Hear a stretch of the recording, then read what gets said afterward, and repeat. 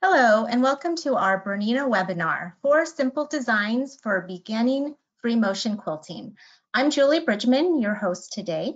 If you have any questions during the presentation, you can go ahead and type them in your questions icon. It's on the right side of your screen. It looks like a bubble. So go ahead and put your questions in anytime during the presentation. I will either respond or I will save those for the end of the presentation. If you have any audio or visual issues, the best thing to do is just to log or exit out of the webinar and log back in. 99% of the time, it's a connection issue on your end. Our presenter today is Nina McVeigh. She's been with BERNINA for 16 years, and she serves as the long arm and quilting specialist. Welcome, Nina. Thank you, Julie, and welcome to all of you out there. We are, as Julie said, going to be talking about 4 simple designs for beginning free motion quilting. I know I can sit down at my computer and start surfing the web. Pinterest always holds my interest, a lot of ideas, and I just love to look at quilting designs. They just kind of draw me in. In better times, when we can go to quilt shows and look at quilts, I love to do that, but often a quilt will draw me in, and then because of its whole presence, but then I start really looking at the quilting part. And you know, we always aspire to be better no matter where we are in our quilting journey. I, of course, love Sharon Schomburg's work. She is an award-winning quilter, if you aren't familiar with Sharon's work. But for right now, before we actually begin our webinar, I'd kind of like to know where you are on your quilting journey. So Julie, we do have a survey that Julie's going to put up, and we're going to find out where you are.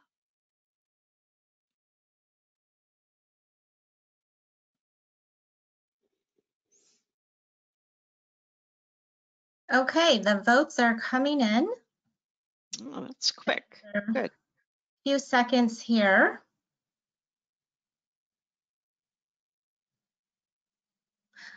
It looks like about 50% say they are a struggling beginner. Okay. And a quarter have never tried free motion, and a quarter say they can free motion quilt but would like to improve. Okay, well, that I think is a pretty average response. I don't want you to be a struggling beginner. I want you to be a confident beginner. If you have never free motion quilted before, I want you to feel that you can get started, and you can only you have to get started to get better. And of course, if you are trying to improve your skills, good for you. We are all trying to improve our skills as we go along. Let's first talk about equipment. What kind of machine are you quilting on? Whether you are on a long arm with 24 inches of space, and we can have 20 or 24 inches of space on our long arm, or whether you are quilting at a table model long arm, and we have 16 inches to 20 inches of space there, or whether you are quilting on a domestic machine. With a domestic machine in the BERNINA line, we can have machines from just over 6 inches all the way up to 12 inches. So again, depending on what you are sewing on, space does make a difference when it comes to free motion quilting. It's also going to depend what size project are you quilting. If you are quilting smaller projects, then perhaps that larger space isn't as important to you. But if you are wanting to quilt full-size quilts, queen-size quilts, or bigger, then the more space you can have, the better. And I should say, the easier it will be for you to quilt that quilt. So just keep that in mind. Again, depending on what you are stitching on, you want the space. And then if you are quilting on a domestic machine, how is that machine set up? Because that's also important. Are you quilting at a machine that sits up on a tabletop? If that is the case, you probably are going to struggle a little bit more. Your learning curve is going to be greater because you have more to deal with and more to consider. If you are at a machine up on a table, you definitely want some kind of support around the machine. So your slide-on table that comes with your machine. If you have another brand machine, I'm going to guess that perhaps you have a slide-on table as well. That will provide some support, not a lot of support. So if that is the only way you can have your machine set up on a table, then I would suggest an acrylic table that would be made for your machine and give you more space around the machine. But even in this scenario, that acrylic table still has an edge to it, and you are always battling your quilt falling off that edge. Of course, it's going to rest on the table, but you're going to have to make sure that there is no drag as it comes up off the table onto the acrylic table. So there are ways that a lot of people are set up, but the best case scenario is to have your machine down in a table so that you have a flat surface, a much larger flat surface around your machine, a much bigger space to support your quilt. It will be a lot easier because you won't have to worry about the other things like how is it coming into your machine. We also want to look at the things that can help you move your quilt. As a quilter and as a machine quilter, I think a lot of us are always looking for that one magic notion that this is it. This is going to make me a better quilter. Let me share with you some notions that can help, but I think the magic lies in practice, and we'll get into that. So we have our super slider, or our supreme slider, excuse me, and these come in several different sizes. There's a king size, a queen size, and then there's even a smaller one. But this is a silicone piece that's very slippery, and it lays on the bed of your machine, has a hole in it that you would put over your needle hole in your throat plate, and then it has a little bit of a tacky surface on the back, so it will stay in place, but it's very slippery. So that is one thing that may help you. It will make your quilt slide more easily across the bed of your machine. And then a lot of people like to use quilting gloves. Machiningers are probably one of the most common gloves. They're nice because they're lightweight and they breathe. But now a lot of people are looking for gloves that don't cover all their fingers. So we have the Reggie's Grip quilting gloves. And then I like the Amity gloves. They, again, don't cover all your fingers, but the palm of those gloves is padded and it is a suede-like material, so it grips your fabric very nicely. So whatever your favorite machine quilting gloves are, if you don't have gloves yet, you might want to consider it.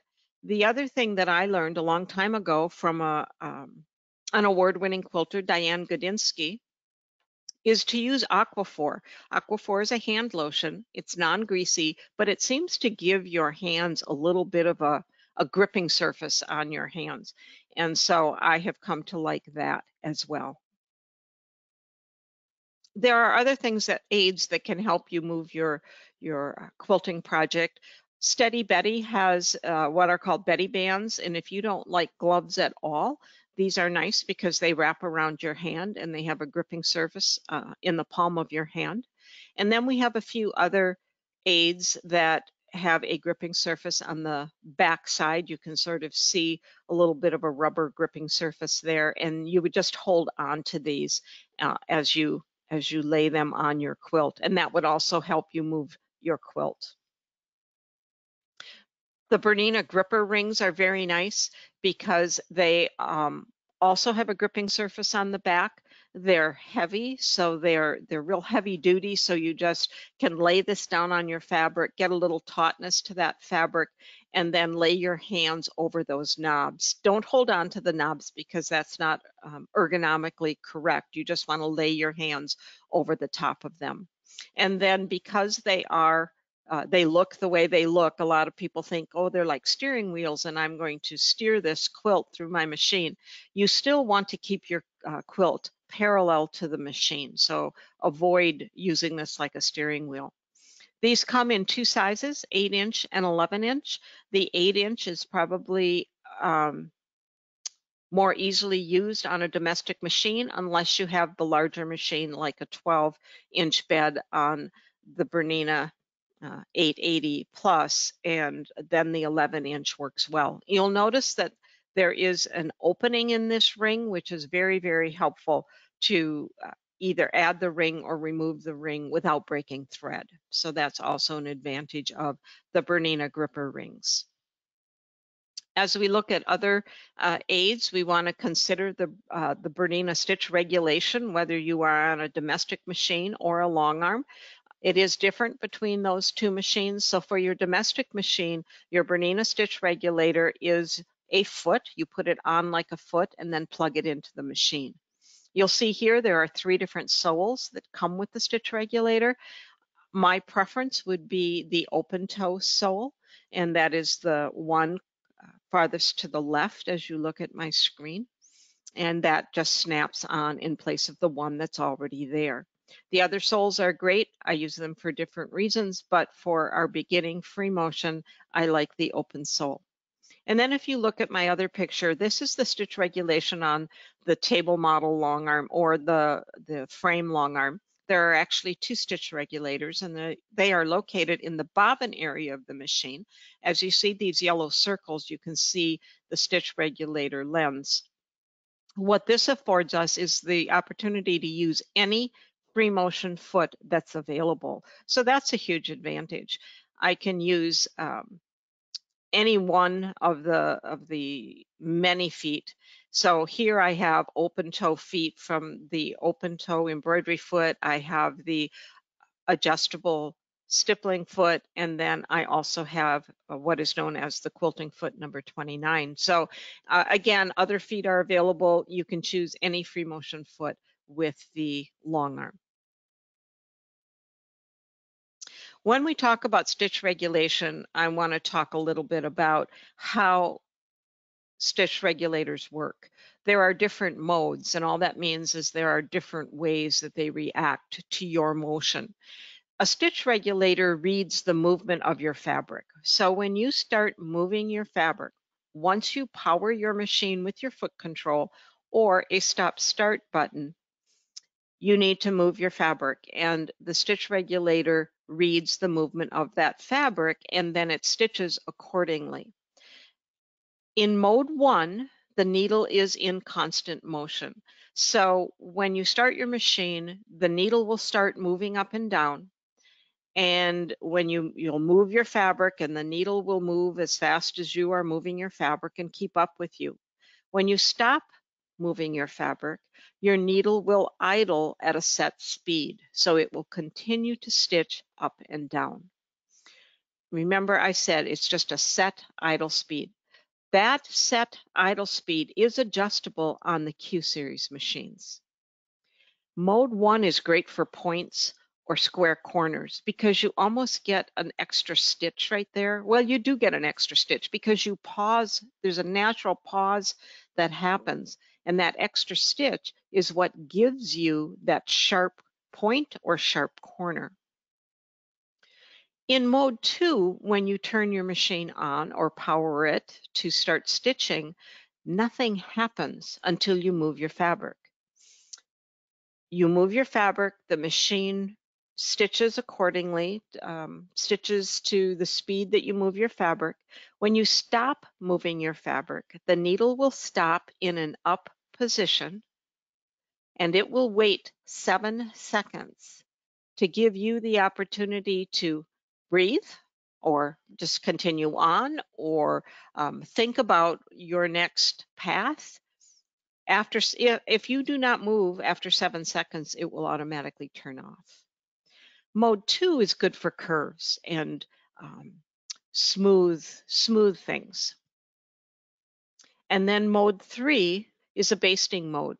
It is only available on the Q series machines on the table and frame long arms. The basting mode will stitch 1/4 of an inch stitches, 1/2 inch stitches, and 1 inch stitches. So that is the BERNINA stitch regulator in a nutshell. When you are beginning to quilt, one thing you need to remember is your hand position. This window that I'm creating with my hands, and if you take your left hand and make an L, and your right hand and make a backwards L, and then put your thumbs together, you've created your quilting window. The reason that works so well is because you have enough support around the needle area.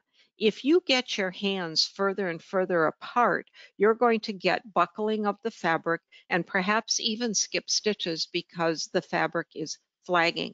So you want to be sure that you are keeping your hands within that window.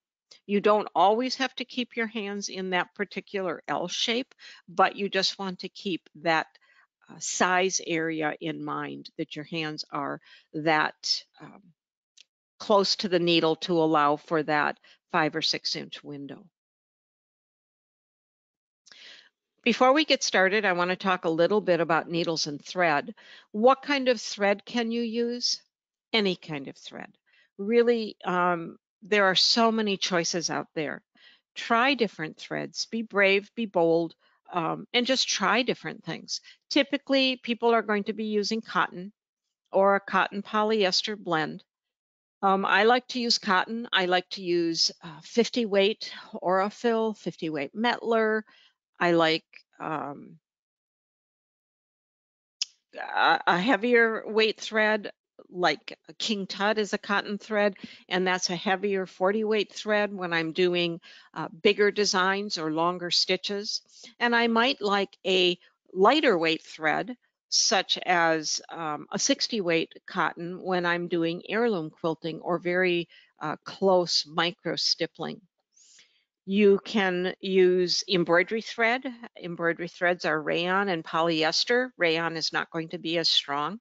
I love Isacord polyester embroidery thread. It does leave a nice sheen on your quilt.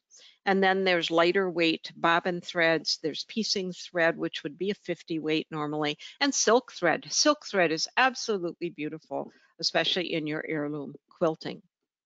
But the thread that you use does relate to the needles that you choose. So this little diagram that you see here, the top circle with the little red ball on the side, what that indicates is the little square box cut out of the circle is the groove down the front of your needle. So this is the perfect size thread for this needle. If I used a very lightweight thread and kept the same needle, do you see that little red ball? That little red ball indicates the thread, and my thread would be kind of bouncing around in that groove, and that would cause thread breakage or wonky stitches. If I used a much heavier thread and did not change the size of my needle, then the thread would not properly fit in that groove down the front of your needle. That also can cause irregular stitches and broken thread. So as we look at needles, we know that we can quilt from using size 70 needles. I've even gone down to 60 needles. Those are very, very small needles, all the way up to 100 needles or 110s if need be. But when we look at those sizes, we've got different styles of needles. The needles that I have listed here all have sharp points. So those are needles that I would definitely use in my quilting. So consider the different needles you have, the different sizes, and then the different points that you might have, and then how those relate to your thread. As far as batting, there are a lot of different kinds of battings to choose from. Cotton is probably the most basic batting. It drapes well. It's a low loft batting. We have cotton blends like an 80-20 that you hear about, and that's normally an 80% cotton and 20% polyester. It's a little more loftier than a regular cotton batting. And then we have polyester, which is again a little loftier than the cotton and cotton blends. You don't want too high a loft, so you do want to be careful about that. The polyester is nice for where you don't want shrinkage, or if you want like placemats and table runners. A needle punched polyester is always very nice. Wool batting is probably my favorite, just because it breathes, it's very drapey and lightweight, and it shows off your quilting very nicely. Silk batting is always nice. And bamboo now, it's very, very soft. I will say the one thing about bamboo, for those of you who are who would like to choose bamboo because it's environmentally friendly, actually it takes a lot of chemicals to produce bamboo batting, so you might want to consider that in your choices. Once we choose our batting and we have our quilt and our quilt backing, we have to baste those layers together before we get started. And there are different methods of doing that. There's the spray basting, of course. This is something that I use on a very limited basis. I'm not real fond of the aerosol sprays, but if you're going to use them, just make sure that you are using them in a well-ventilated area, and they do work very nicely. And they're easy. They're really it's an easy way to baste a quilt. Personally, I like to pin baste. I like to use the small little gold safety pins. They're brass and they're very soft, and so I find them fairly easy to put in. And you can see here, those pins are spaced about a hand's width apart. But the disadvantage with pin basting is you have to stop to remove your pins as you are quilting. You could also thread baste, that's another option, but also remember that as you are quilting your quilt and you have thread basted, you also should stop and pull out thread before you stitch over it, because if you stitch through any of those threads used for basting, they will be much more difficult to remove. Before we go on, I do want to tell you there is a handout for you for this little bag that I've called Anna's bag, and it will it'll give you directions for the bag, and the quilting are the 4 motifs that we are going to talk about. So I'll point that out as we go along. So let's get started.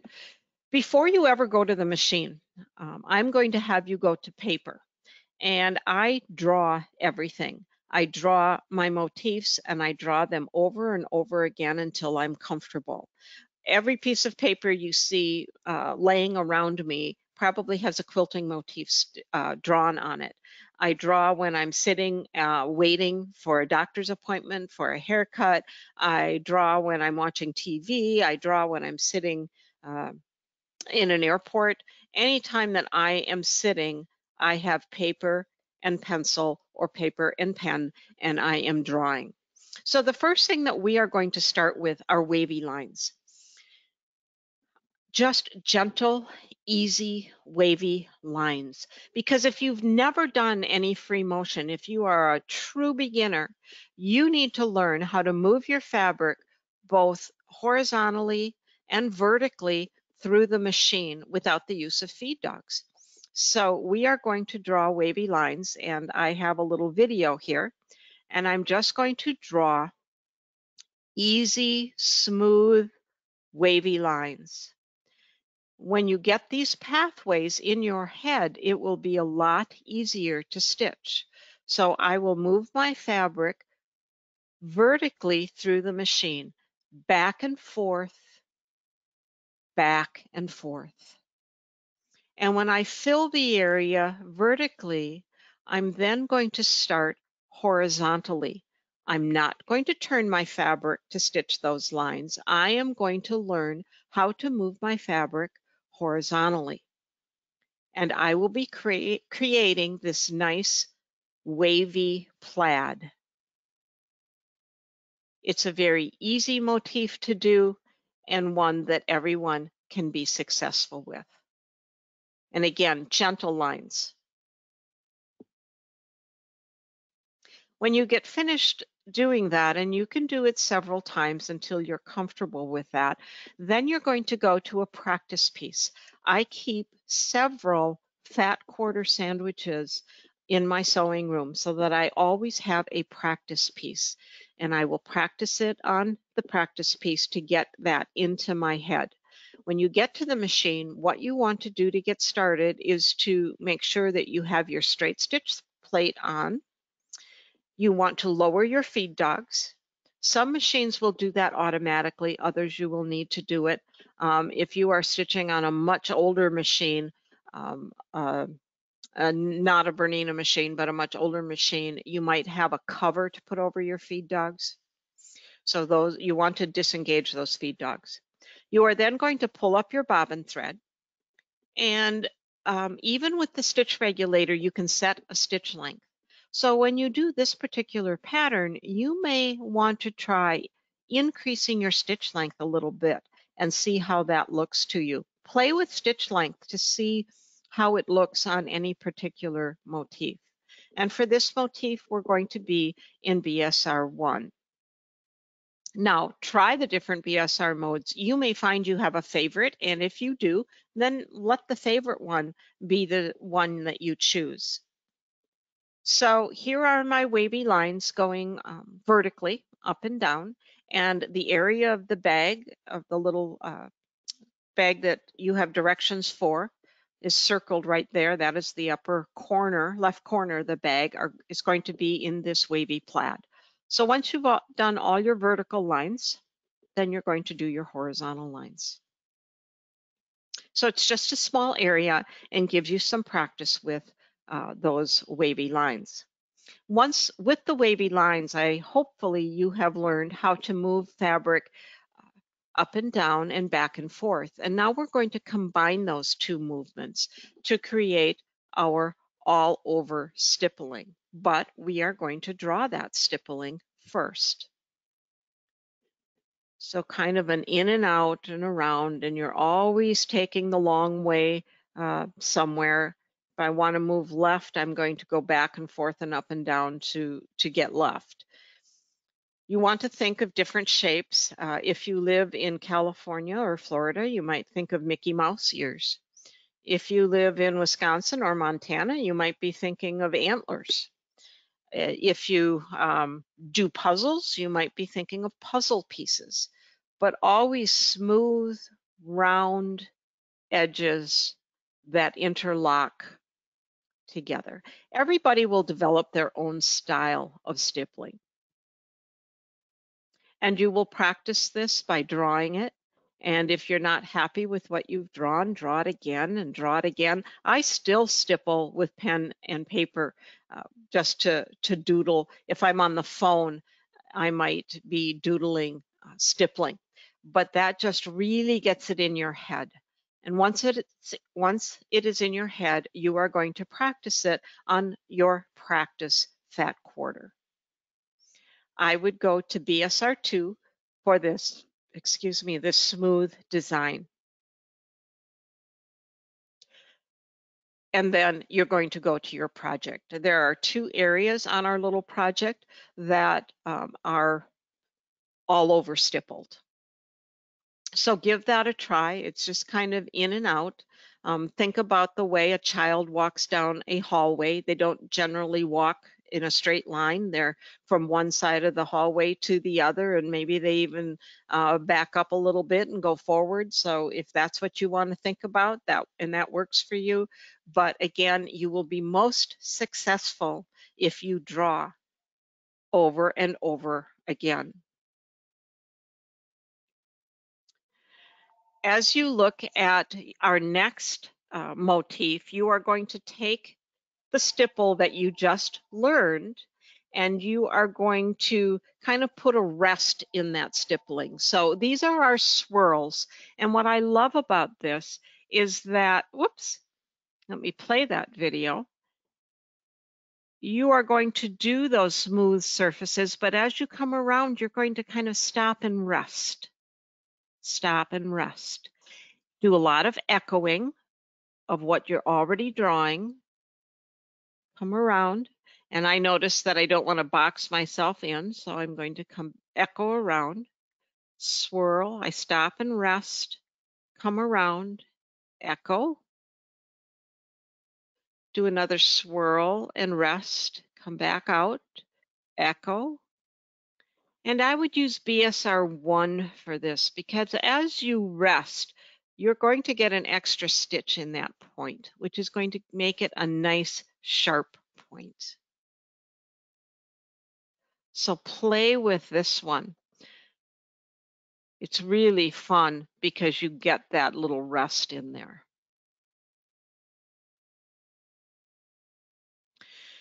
So again, just to review, you have learned to stitch up and down and back and forth. You combine that into an all-over stipple, and now you've taken that skill of an all-over stipple, and you've kind of put that rest in there. You've done more of a circular motion, but then you're resting to come out of that circle. So that is our swirl. And you're going to practice that on your practice piece, on your practice quilt sandwich. And then you're going to take that to the project that I've provided for you and fill in the large middle area. And this is, not only is this teaching you this design, this pattern, but it's also teaching you to work within an area. So you do have to look at where you are and think ahead a little bit about where you're going to go when you get to the edge of the area. So it would not be a bad idea to draw a rectangle on a piece of paper and draw this pattern within that rectangle. I cannot emphasize the drawing enough. It is so valuable if you want to improve your free motion quilting skills. And then the fourth motif that I want to share with you, everybody wants to know how to do pebbles. Pebbles are simply circles. Whether they're perfect circles or whether they're misshapen circles, they are still circles. So as we look at the drawing video, you can see I'm drawing a circle. And then I'm going to use the edge of the circle to travel. So I draw a circle, come down the side, draw the next circle in the opposite direction, come down the side, draw another circle.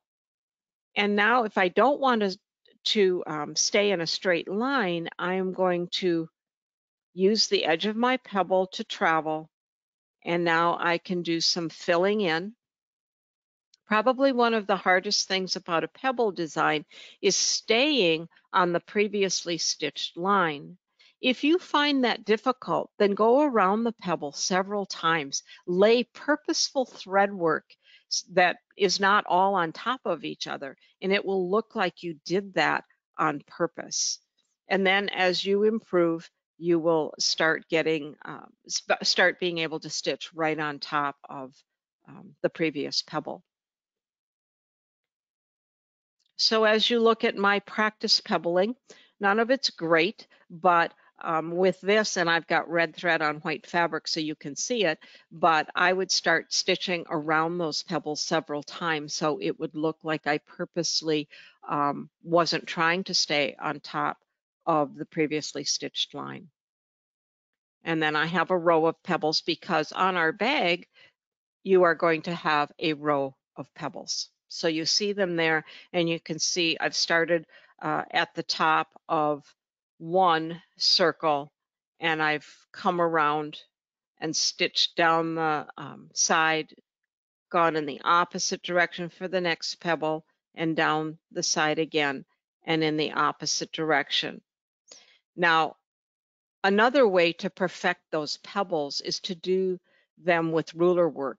You are still learning the process and the pathway, because even with ruler work, you're going to do full circles and then travel again down the side. So you'll see here that these were done with a ruler. I have a ruler that has a 1/2 inch opening, but I'm still going to have to travel around the full circle and down the side, around the full circle and down the side, and just keep advancing your ruler as you do that.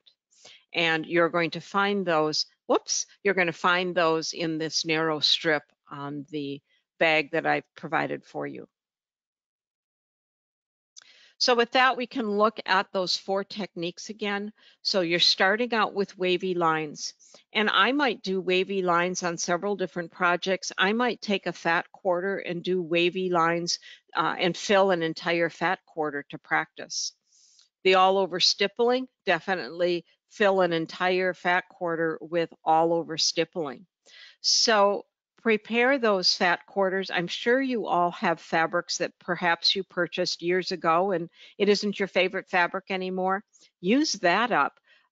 Go ahead and make your quilt sandwiches. You may have batting from other projects that you can make quilt sandwiches with. And practice, practice, practice. And I do count the drawing in that practicing. So draw and practice. So you have the, again, wavy lines all over stippling, the swirls, and then the pebbles.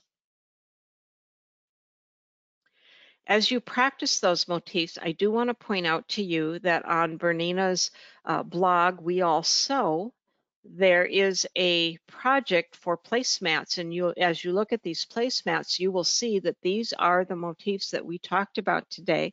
So this is designed in the same manner, and this is a great project for practicing those techniques that we just went over and those motifs that we just went over.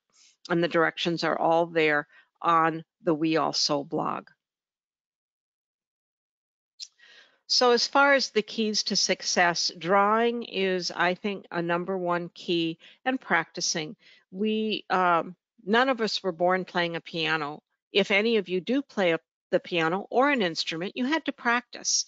So we're going to practice and we're going to relax. I didn't talk about relaxing, but it is important that you relax.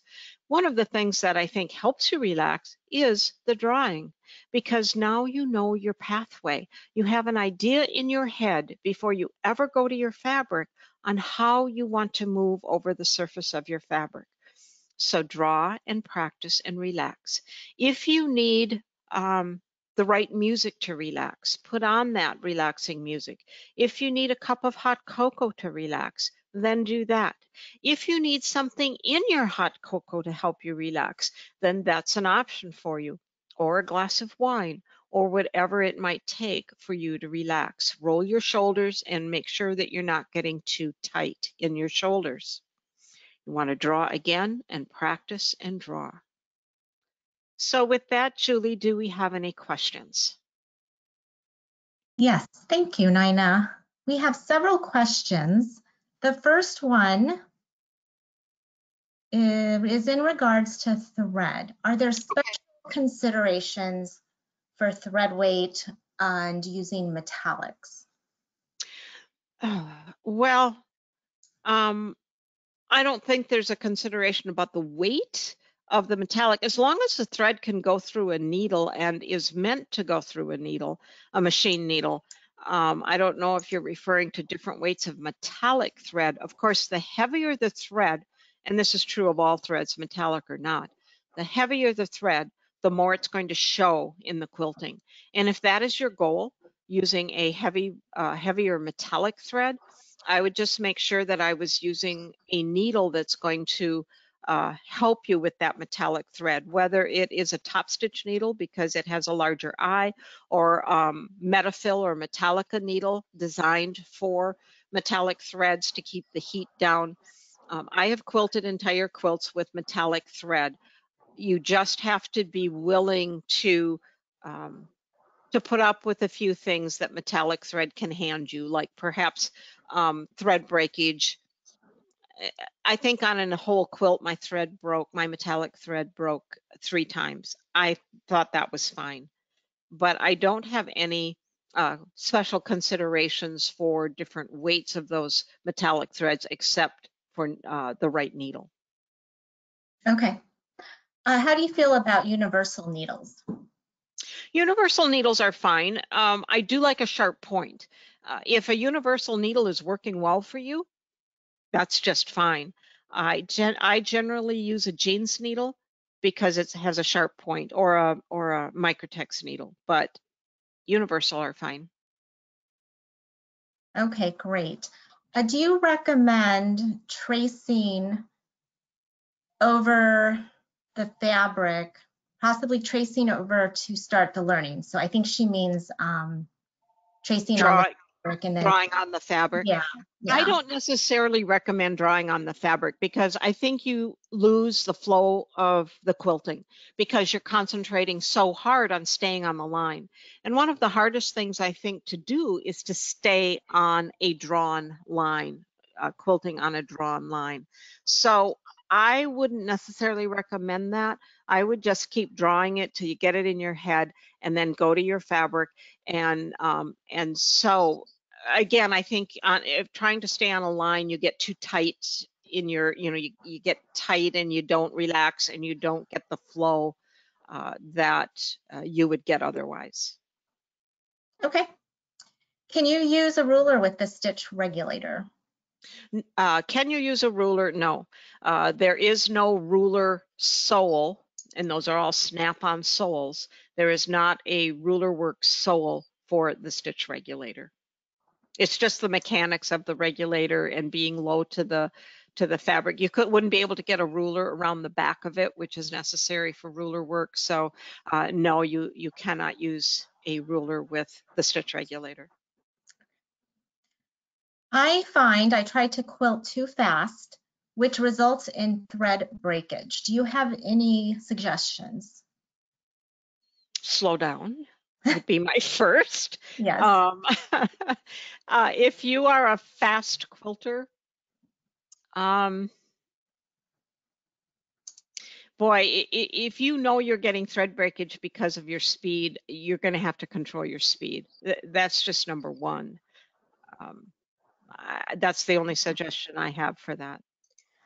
What are other reasons that you might get your thread breaking at the top, your top thread? The top thread breaking, it can break because your top thread can break because you have the wrong needle. Either it's too big and your thread is flagging and breaking, or it's too small and your thread is getting worn.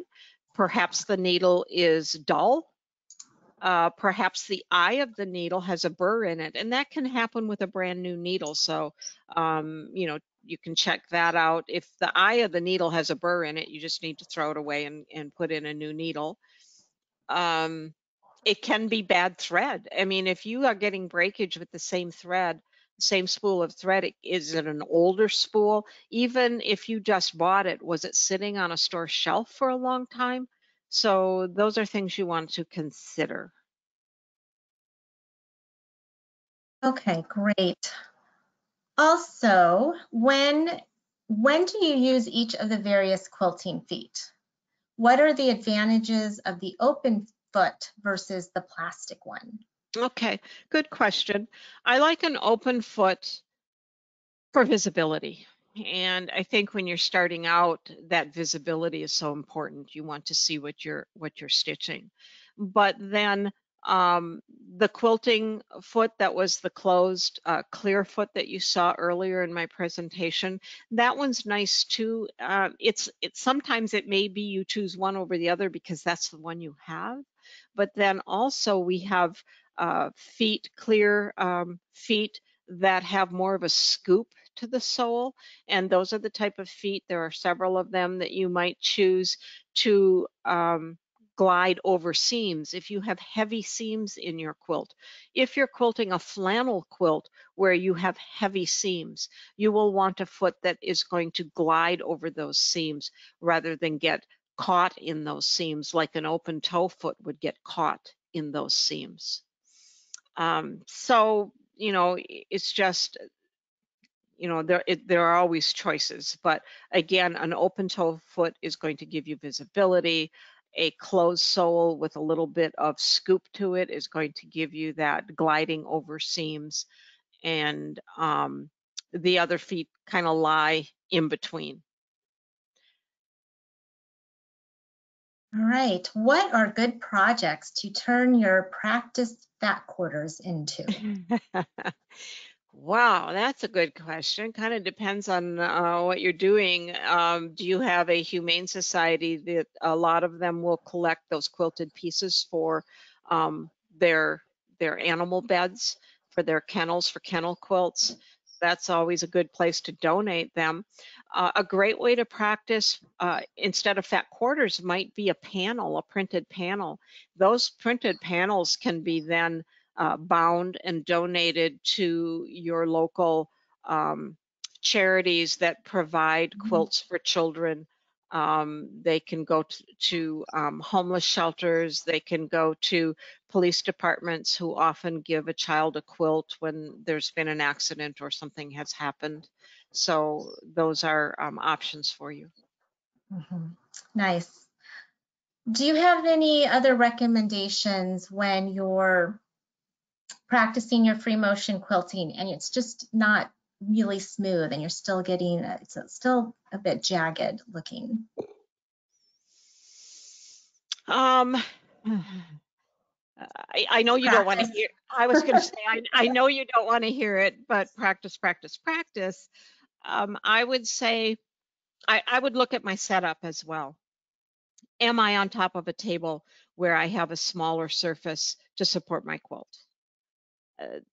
You know, again, the best case scenario is having your machine in a table. Again, looking at your setup, you know, are you using something to help you move your quilt? Are you using quilting gloves? Are you using a slider on the bed of your machine to make it easier to move your quilt? I think one of the things that happens in free motion quilting is we do get a little tense when we're starting out, and so the fabric doesn't move quite as well as you would like it to, so you press down harder on it to move it, and then because you're pressing harder, you're just multiplying the problem of it not moving. So it's not just in the stitching, it's also in your how you're moving that fabric and what aids are you using to help you move that fabric. But the bottom line is going to be practice. And I would recommend, if you are a beginner, save some of those beginning practice pieces so you can see your improvement. So you can see, oh my gosh, I don't love what I'm doing right now. I'm still learning, but look at how far I've come. So I think those are always good reinforcements. Great, great advice. Well, thank you so much, Nina. And I just want to mention that the webinar recording and the handout will be available on BERNINA.com. Just give us a couple days to upload all the information, and you will find it under the Learn and Create tab. Also, while you're on the website, go ahead and sign up for our newsletter if you haven't already. If you sign up for the newsletter, then you will receive emails that will tell you about all of our upcoming webinars. So, oh, another website I wanted to tell you about, and I think Nina mentioned it earlier, was the wealso.com. That was where you can find her placemats. On there that's the BERNINA Creative Sewing blog, and you will find a wealth of information, everything to do with sewing and quilting. So thank you so much, and thank you, Nina, for such a great presentation. We hope you enjoyed the webinar today, and everyone have a happy Thanksgiving. Thank you, everyone.